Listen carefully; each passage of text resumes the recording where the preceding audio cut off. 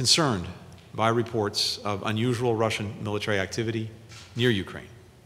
We're monitoring the region very closely, as we always do. We'll continue to consult closely as well with allies and partners on this issue. And as we've made clear, any escalatory or aggressive actions would be of great concern to the United States.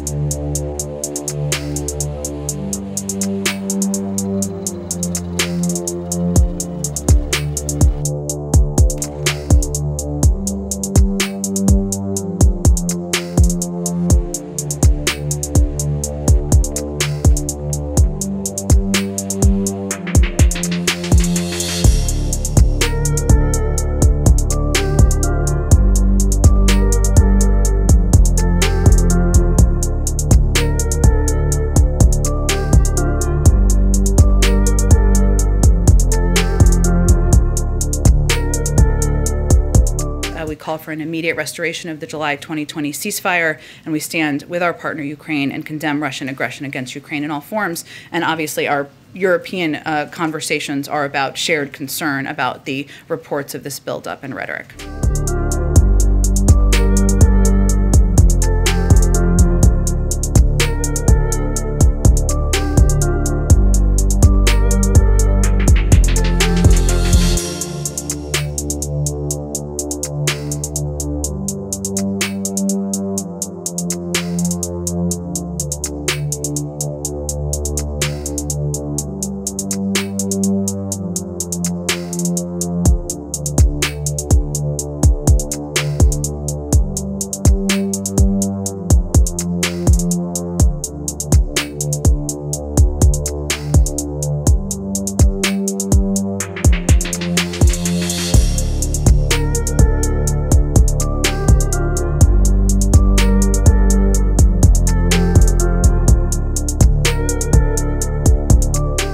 Действительно, сейчас Соединенные Штаты и их союзники по НАТО проводят незапланированные, вот я хочу это подчеркнуть, незапланированные учения в акватории Черного моря. Причем не просто сформирована достаточно мощная корабельная группировка, но используется в ходе этих учений и авиация, в том числе и стратегическая авиация. Используется Б-51, это достаточно уже старенькие самолеты, но дело не в носителях, а дело в том, что у них на борту боевое стратегическое оружие. Это серьезный вызов для нас.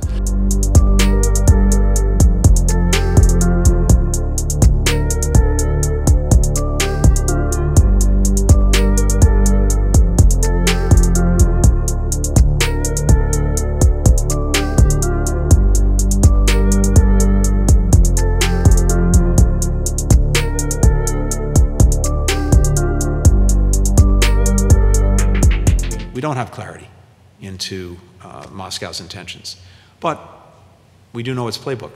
And our concern is that Russia may make the serious mistake of attempting to rehash what it undertook back in 2014, when it amassed forces along the border, crossed into sovereign Ukrainian territory, and did so claiming falsely that it was provoked.